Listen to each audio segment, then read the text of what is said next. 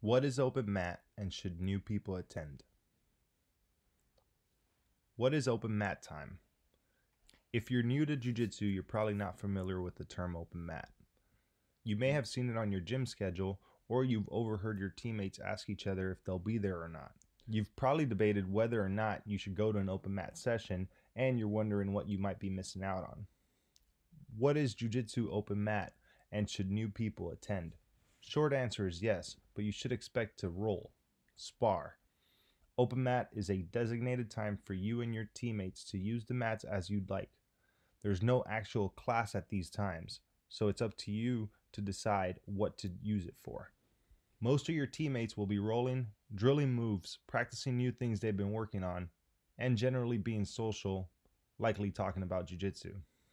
Open mat time is a time when you can come to the gym and there is no set class, but the mats are open. Partners are left to your own devices. You can use this time for a lot of things. No one is going to warm you up or go over any positions, so you don't necessarily need to be there on time either. Many gyms have different open mat days and hours. Often, if a gym will be open during a holiday, it may hold an open mat instead of regular class. Some gyms hold open mats on weekends. Some even have a no politics open mat policy.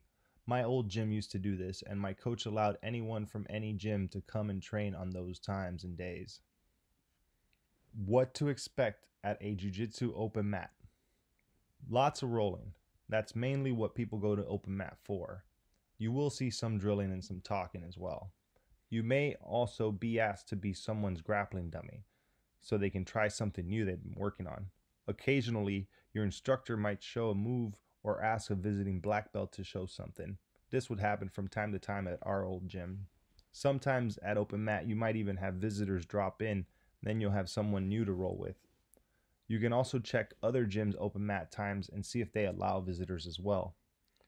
If your gym has rules on new white belts rolling and you haven't started sparring yet, you might want to check with your instructor before showing up to an open mat.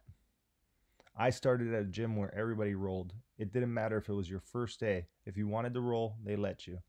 I know not all gyms are like that, and if your gym has certain rules about how long you need to train before you can roll, open mat might be closed to you, so check beforehand.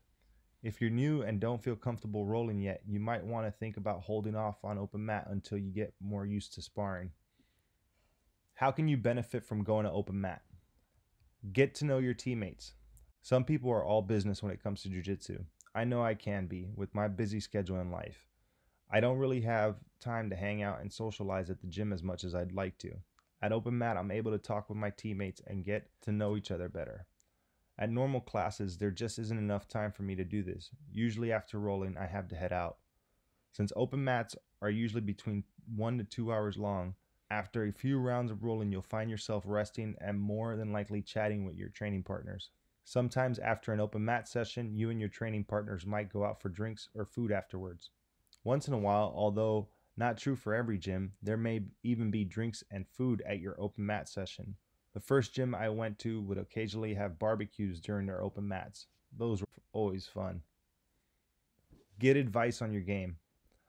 Open mat is one of the best times to ask and seek advice on your BJJ game. I think this is one of the best things that you can use open mat for. If you're having a hard time in a certain position, go and ask someone to put you in that position. You can ask people to show you what to do from a position that you don't understand or often struggle with. You can also ask a higher belt to show you that move they always catch you with. Ask them what it is that you blatantly do wrong every time you roll with them and how you can improve on that. You can even ask your professor to go over the move that he taught earlier that week that you may have forgotten a step to. Maybe you tried the move and got countered. Ask him what to do next time when that happens. Experiment with that new technique that you've been wanting to try. Just like you can ask someone for advice on your game, you can also try something you've been wanting to work on. We've all seen that move on YouTube that makes us think, I wonder if I can catch someone with that. Well, go and try it on someone at open mat. You can try to do this during a live roll or ask a training partner to be your willing victim while you work through the steps. A lot of times people are interested in learning new things as well, It's possible that they watched the same video as you did and were curious too. Just ask someone, mind if I try this on you real quick? I don't think I've ever heard someone say no to this at an open mat. Visit other open mats to get new people to roll with. I mentioned earlier that our gym had a no politics policy for open mat. We were a competition-focused school and we loved getting new people to roll with.